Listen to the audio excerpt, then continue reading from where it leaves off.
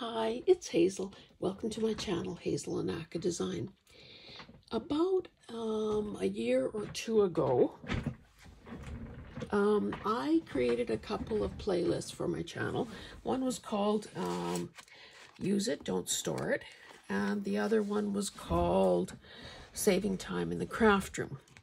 Now the first one, Use It, Don't Store It, was my feeble attempt to try to force myself to not hang on to things, excuse me, for waiting for that magical day, for just the perfect project, for just the perfect idea, for the day when the planets aligned and I had my lucky green socks on.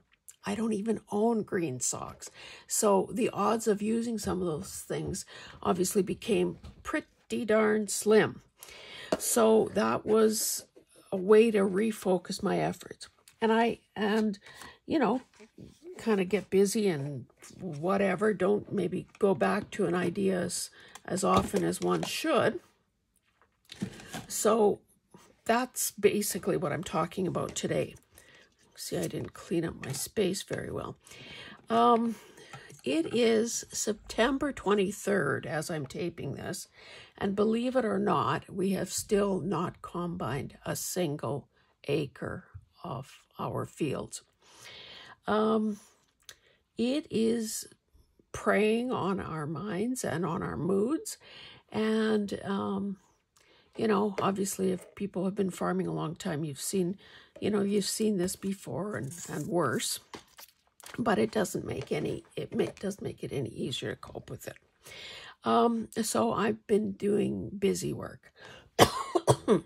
Now, if you saw one of my thrift haul videos, I encountered this Holt Renfrew bag. And it just struck me as being really old. I have no idea if it is or not, but that's how it felt to me.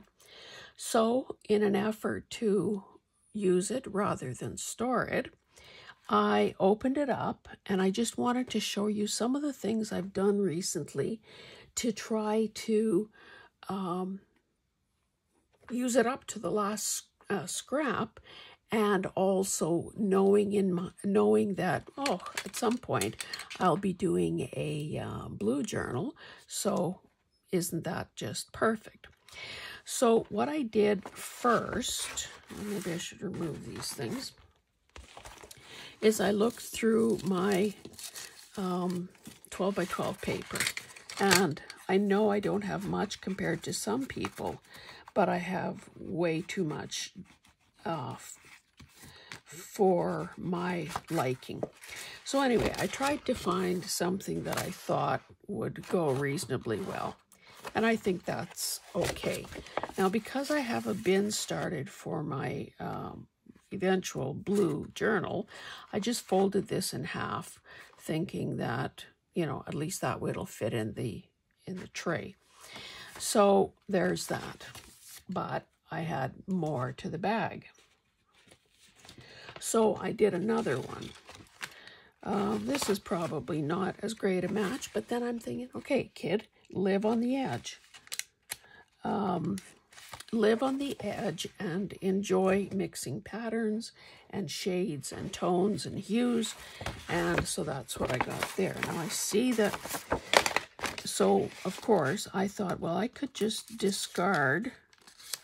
This is lifting though. I could discard, you know, the gusset and the part that was glued and all of that, but I shouldn't. Let's see what's happening here. All this I can tear off as well. So, you know, I'm not going to worry about this right now because, of course, it will depend on what this ultimately becomes. Will it be a signature page? Will it be cut up? Will it be the start of a masterboard? Blah, blah, blah. So, again, folded that for ease of storage. Then I had coffee dyed paper. Now, I do a fair bit of dyeing, but I don't use the paper that much. So I thought, well, let's make a signature page and have this nice deep pocket. I folded back the edge so that it's reinforced and a little bit sturdier. And so I have that, which will keep together as well. I had another chunk, so I made a side pocket. Now, of course, these are not decorated to any extent, but they're a good start, and they're allowing me to use up all the sizes and shapes of paper that I have. Anyone who knows me knows that I love paisley. So this is a piece of gift wrap, and this has been kicking around for quite a while because I was using it as a sample, I guess, of how paisley actually looks. Like, considering that I love the pattern, I've loved it for decades, I don't know that I've ever really set my mind to drawing my own paisley designs. So that's why I had it kicking around. But I thought, okay, who knows? Maybe I'll introduce some green into that eventual project. So then I started using more pieces of the bag.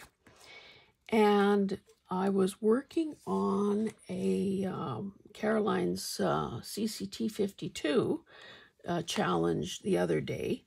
And I had, this was piece of a book page, and this was the sentiment on it. So I thought, well, that looks good together. So I began gluing these things down. Now, I didn't take the time to find another blue paper that would go. I thought, let me just do this. Let me use the bits and pieces that I can. Now, obviously, doing a collage with only two different papers is, let's just say it's challenging. So I'm going to be fine just leaving this in limbo, knowing that at some point I will finish it off, or I'll add focal points or whatever. I did want to use these little zigzag teeny weeny bits, so of course they had to be kind of as a top layer, and hopefully they survive whatever else happens to this. Now I guess I should, it's not holding very well, is it? I just used glue stick, but you know, sometimes you need, especially if you're concerned about getting your table dirty or your mat dirty, person doesn't get as close to the edge as they hope to. So I'm just going to fold this. How wide will this be? Oh, I can afford to fold it unevenly and still, oops, not that far. Try not to really go wider than 5 inches. Because then you end up with problems sometimes. So this will still make this part readable. Now, of course, this is taller than,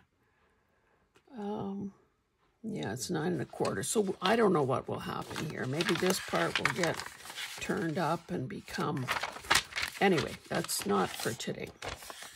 And then the final thing I wanted to show you, and I think I might have shown you this before. This is just an old binder. It's not a full-sized one. It's only 8 inches by 10. And it's a direct stealing of an idea from Kim Newberg. Now, she uses hers, and that's what I'm doing as well. I filled it with a variety of papers. So it has these dividers. I added some grid paper, some, I guess, 11 by 14 paper that I folded, cardstock, brown cardstock, this marbled cardstock. And basically, and I don't think of doing this often enough, to be honest, is when I have scraps of paper and I don't quite know what to do, maybe it's the end of a long day in the studio and it's time to wind things up, I glue them down believing that they are going to be the basis for snippets. No, not snippets, clusters. So I'll just flip through a few and you'll see that most of them are just at the one layer stage. Now, of course, when it's finished and the time comes, I will rip or cut, I suppose, but probably rip each section out. And the good thing about this is that, you know, because it's in a binder, you know, once all of them are gone, it's gone. But if I just take one, the other three are still staying in place. And obviously, you only do one side. So, got a few of those. Then I had some of these rather ugly, I would say, component pieces from an El Cheapo junk or scrapbooking kit. By themselves, they're not very good, I have to say. However, it's just one layer. More of the same, more of the same. This is some ribbon. I had experimented with, not ribbon, this is ribbon, this is satin. I had experimented with some spray dyes, and they kicked around here for weeks.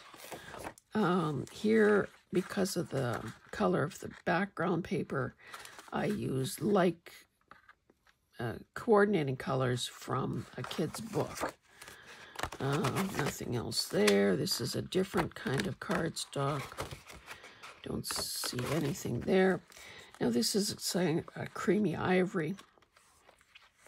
These are, I don't know why I had them, but probably something thrifted that, again, I probably salvaged, you know, didn't like what the person had done, took it apart, and so on. Now, this, any of these things can go any way, depending on what you add to them next. More of the same. Okay. Then here, more of that sprayed satin stuff. And of course, it was hard to figure out how to fold this paper so that it, so I wasn't throwing any of it away, but yet, you can see the folding isn't great there, but that's not a deal breaker either. I don't know if I have anything else done on these. Feels like something here. Okay. Book page, scrapbooking paper,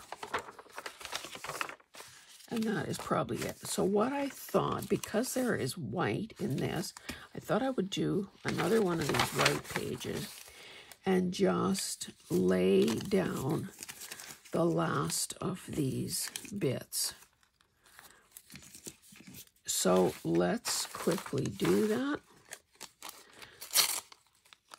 And again, you know, if you decide to start using this idea, you know that, let's have a glue book here. Maybe if I angle this a bit, I'll have a place to work as well. You know what sizes and shapes you tend to like, so sometimes the material, the scrap material dictates. Oh, this one is almost empty. Sometimes the paper, the scrap itself dictates, you know, size and dimension and so on. But if you have a choice, I don't know, can I get one more out of this? Otherwise, you know, obviously cut or tear it down to your favorite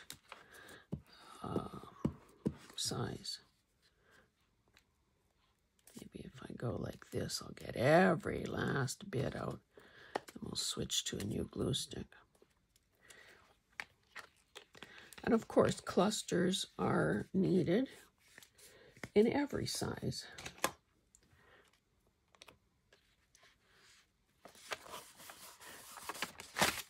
Now these are even narrower, so I might have to, well, I could do something long, I could do something horizontal. I'm just gonna whoops, move my little flashlight around and hope it still does what it's supposed to do. And lets me have this closer to, yoy, yoy, yoy, yoy, all the noise. Lets me get closer to where I need to be. Okay.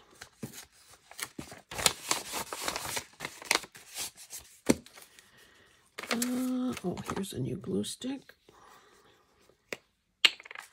So, okay, let's use this one. Now it's got a tear in it, but hopefully it won't come apart while I'm gluing it.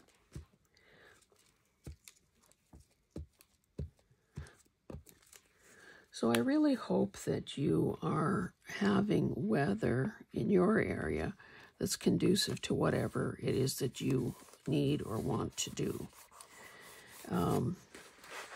You know, weather, I mean, obviously depending on how old you are, you will have seen a variety of, maybe I should put these narrow strips on this narrow, whoops. You know what? Wouldn't it be better if I took this sheet out of this binder and then didn't have to worry about how it fits on my desk?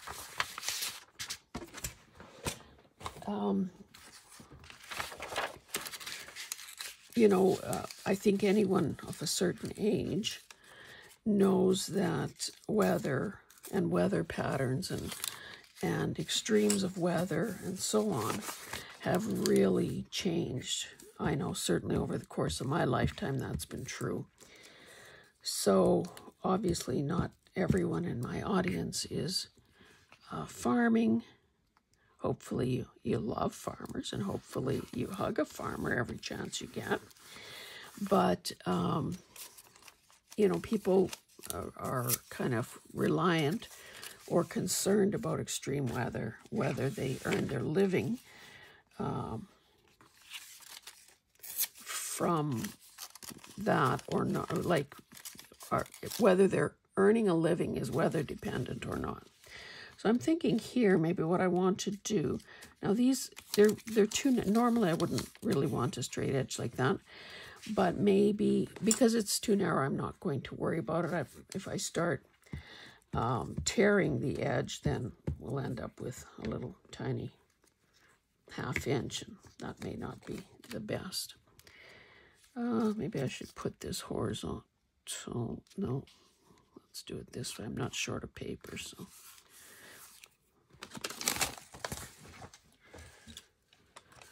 I know that it's funny. We still haven't had a killing frost. Now, some people think that that is what we need for this weather to smarten up and let us get on with this.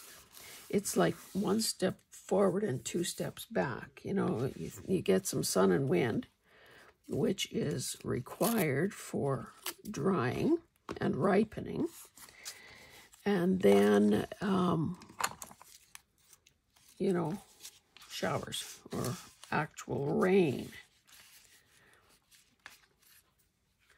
So it is not fun. I guess it's better, though, that I cope with this concern in my craft room rather than out of control eating. You know, that stress eating that sometimes some of us do or have done over the course of our lives when we didn't have better coping skills. So, okay, I think I'm going to just grab the bull by the horns here and throw these little guys away. Not that one, because it's good. Because it's almost a square inch. So I can justify keeping that one. Maybe I can do something small here. I could do something there. Again, these are, Maybe I'm being goofy with this.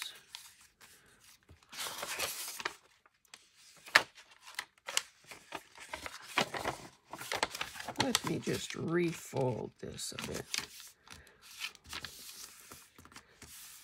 The only reason I folded it in the first place was who wants papers hanging out of their binder? But, you know, these additional creases nobody's ever going to know about.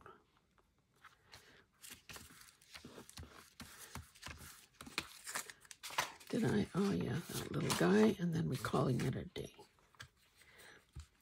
And of course, when the time comes, let's hope I have the presence of mind to look into this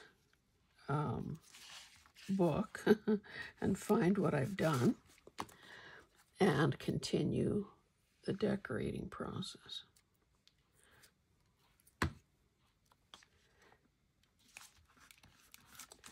Okie dokie, my lovelies. And that is all I wanted to show you today. I do encourage you, though, to see if you can end the day or end your crafting session by kind of, you know, that final cleanup. And I know it's impossible. And I know it depends on how much a person has taken out of their you know, how much you've pulled out to use that day or for that project. But it would be really great if we could all work towards not leaving too much of this detritus overnight, over weeks on end, over months and years. So again, it was the starter clusters, some 12-inch papers that will probably become either signatures or card bases, and then smaller signatures as well. So thank you so much for joining me, and I hope this has given you some idea about what you might do to help reduce some of the hangover clutter on your desk from day to day. And yeah, and please, for the love of God, stop doing rain dances. We need some hot, dry weather. Thanks, guys. We'll see you in the next one. Bye.